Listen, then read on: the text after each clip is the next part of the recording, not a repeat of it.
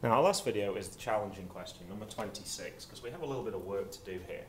And we can see we've got some parentheses here, so we're going to need to distribute here. So 3 times x is 3x. 3 times negative 2 is negative 6. And on this one we need to be careful, because we're actually timesing by negative 5 here. So negative 5 times 2x is negative 10x. Negative 5 times negative 3 is 15.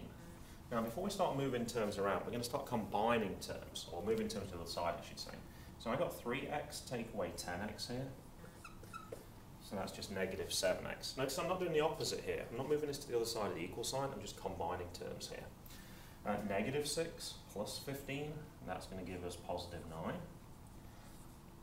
equals 23.